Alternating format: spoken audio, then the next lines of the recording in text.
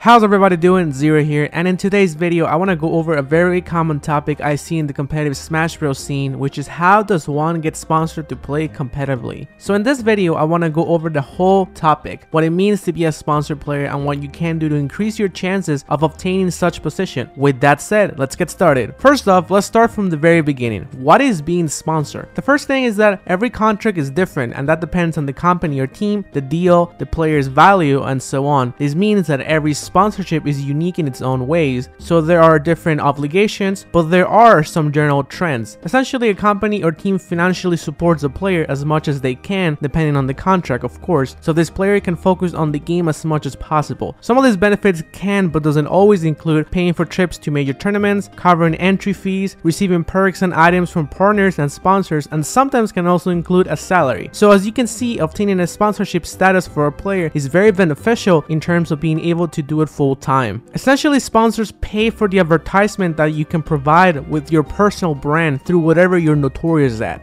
When I mean personal brand, I mean literally you. Yes, you watching this video. You have to consider yourself a brand essentially with this topic. As sponsors want the promotion, so in turn they can sell their products or their partners' products to keep the business going, and that's how everyone gets paid and things keep moving. So what matters is the numbers, the views, the followers. This is when social media becomes very important because it's where you can prove you have an audience, where you can prove you have numbers. For us gamers, this will come in the form of Twitch, YouTube, Twitter, Facebook, and the like. Something important to note is that sponsors also want a personal brand that goes along with their brand, the image. For example, a brand that caters to everyone will require the sponsor player to be appropriate for all ages in terms of image. You will have to act professional, especially in social media. But a brand that caters, for example, to more adult audiences wouldn't have the same requirements. This is all because of marketing. It has to make sense with the products, the audience behind it, demographic, and so on. It's all about the sales and what you can bring into the table about making that better. I am going to say though that in general, remaining professional and in good light is almost always good no matter what. It's pretty much the good safe option. Finding the right sponsor or even having offers can take quite a while. Don't come in right off the bat expecting to have offers. It takes a while to build it to get even there, even years sometimes. You have to build your personal brand as much as you can, literally. The good thing is that as time goes on, you become more valuable. You can get better results and wins, making you a better player, which in turn gives you more spotlight time, and obviously with that more numbers. And with content, the more and better content you can create, the more of an audience you can have, which transforms into numbers as well. The harsh truth is that this all takes time. It's a long process, but it's worth it in the end. Don't be afraid to negotiate your deals. If you feel you deserve more, speak up about it in a respectful way. Just remember to be careful not to burn any bridges. The industry isn't infinite, and you want to maintain good connections with pretty much everyone. Also, make sure to have contracts. Trusting just someone's word doesn't fly in the business world. It just doesn't, especially when you want to get paid. And also, while you're at that, make sure to carefully read a contract and ask questions before signing anything, and never be pressured to sign anything, especially without reading it first. Research is also very important. You want to pretty much research into whoever you're planning to do business with, see what people that have worked with them have to say about them, which is,